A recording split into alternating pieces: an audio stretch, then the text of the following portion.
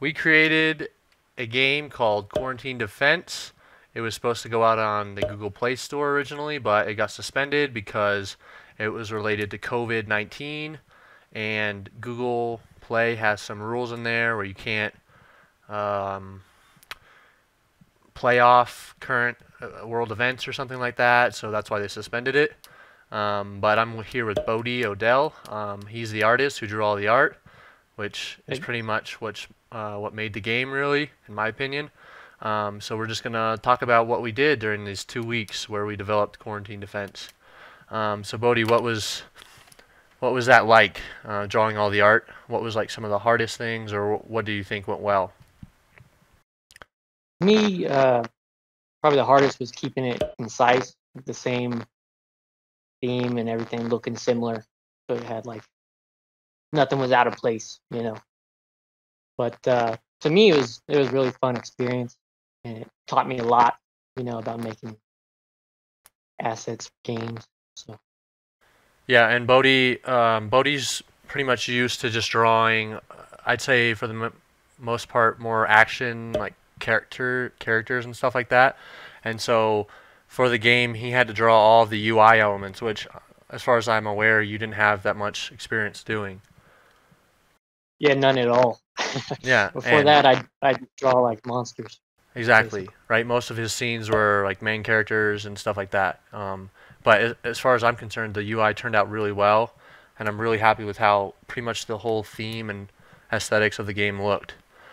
So good on you for that. It looked really good.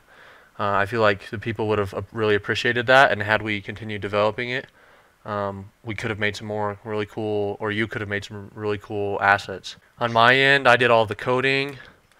Um, I didn't really have to do this make sure it all fits together type situation because it's the code and you don't really see that really. There's a lot of like small bugs that kept popping up. There's a lot of bugs that were associated with the ads and putting the ads in, but I think I ended up getting the ads working. And had we been able to actually deploy to the store, we would have been able to see real ads being played instead of the test ones that happen at the end of every round. Overall, it was real fun to get to work with you. I think you did terrific on the coding. I wouldn't have been able to make any of that. Yeah. So From a coding standpoint, I don't, because the character stayed in place. There's really no saving going on. Uh, Compared to other things, I think it's relatively easy what happened. But this being our first game that we made, I think it was good for us to go on the safe side and try to make something that was easy, and also putting that 2 week time limit on ourselves definitely helped us put out the product, or at least potentially put it out. Had no, we, because we tried doing something before for a Steam game, and I think we just put too much on our plate, and it ended up just not going yeah, anywhere just really. lost the traction from Right. it. So putting that 2 week time limit on us really helped us out. Forced us to get work done, and forced us to stay up late and really grind it out for the most part.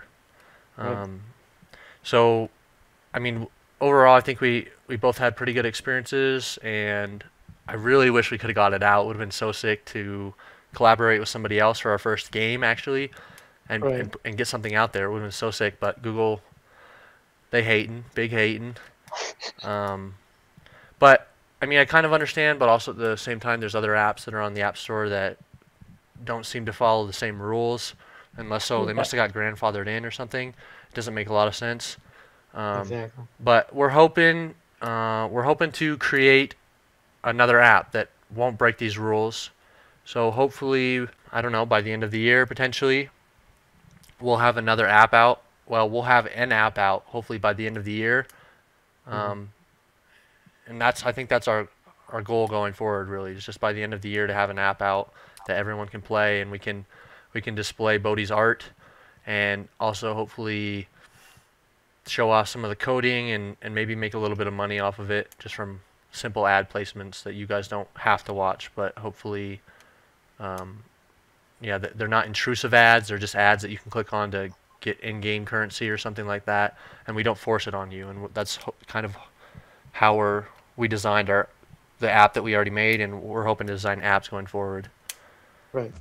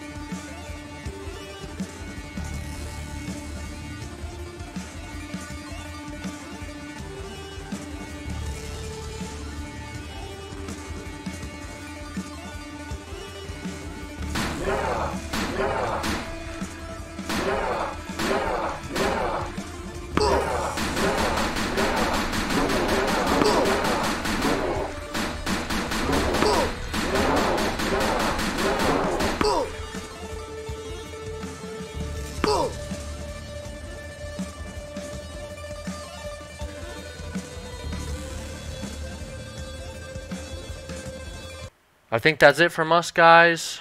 Thanks for watching. Stay tuned. Make sure to like and subscribe. Stick around after this. I'm going to show some video of me and my dog playing. Thanks, guys. Have a good one.